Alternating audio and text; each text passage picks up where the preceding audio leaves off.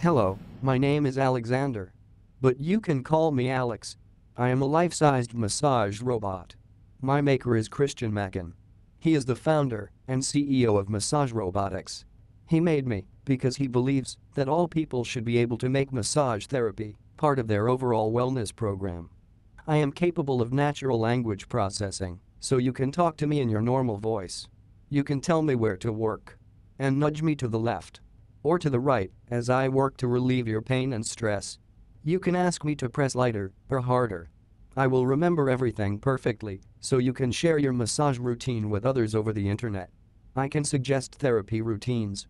And I can retrieve shared routines from your doctor, celebrities, and your friends.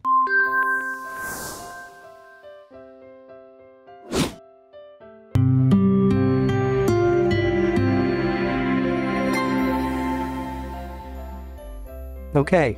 So, it looks like Alexa is ready. Let's show some of what I am capable of today.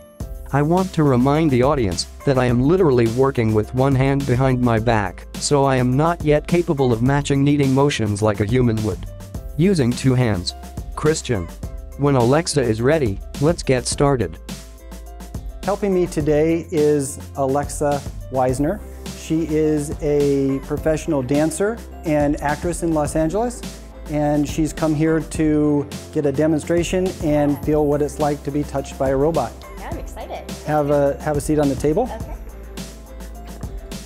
So what we're trying to do today with this demonstration is show how we'll do an automatic tool change and all the different tools that we can use, and hopefully get across through the camera what it's like or what it feels like. So the first tool that we'll use is a prototype that we've come up with. This is rollerblade wheels. This one feels really good. And you'll see here that there are no cameras, there's no scanners. The robot can find where Alexa is.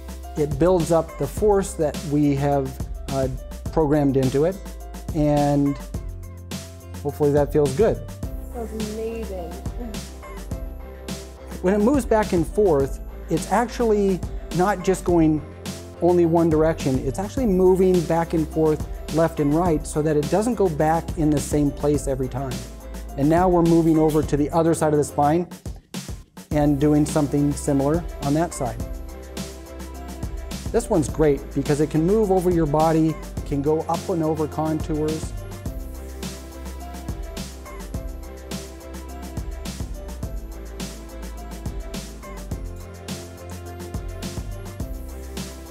One of the interesting things is that the robot is really just like a digital spring, so it doesn't matter where she is, it will find her. She could move around back and forth, and it won't make any difference to the robot.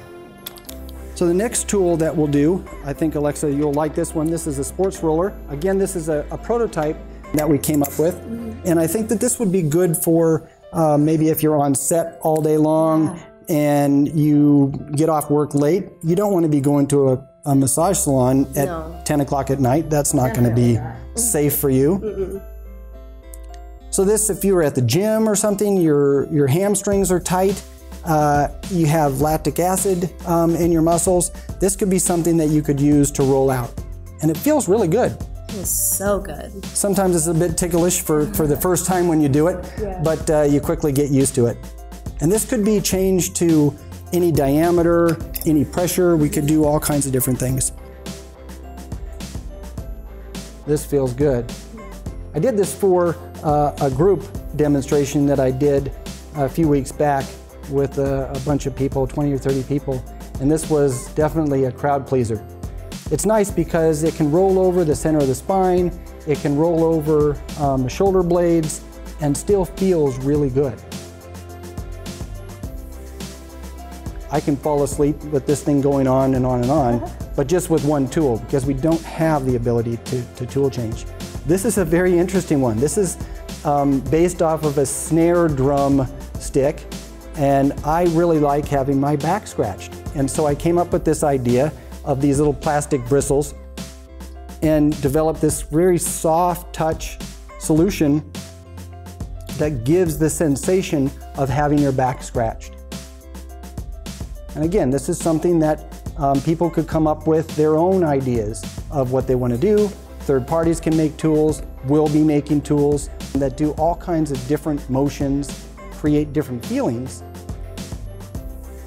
We can do things that humans can't do. We could add heat, vibration, ultrasonics, electric pulse, and any number of different modalities. So this next one is really truly amazing. This is a head scratcher, and if anybody hasn't experienced this, they should definitely look it up on YouTube and see what happens to babies and even dogs, where they just melt when they have the first experience with this. When it first touches you, if you do it to yourself, Alexa and I did this originally, right? She did it to herself, and then I did it for her, and there's definitely a different feeling. And she can move around and she can make it feel good the way she wants it to be. And again, this is just sensational feeling.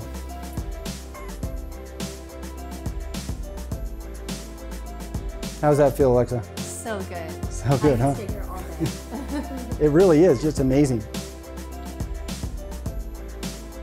So we thank you for coming out and doing this demonstration with us today. We are hopeful that people can see through the video camera what you're experiencing, and then we invite people to come out and experience it for yourself. Come and visit us and see just what it's like to be touched by a robot. It's pretty cool. Thank you.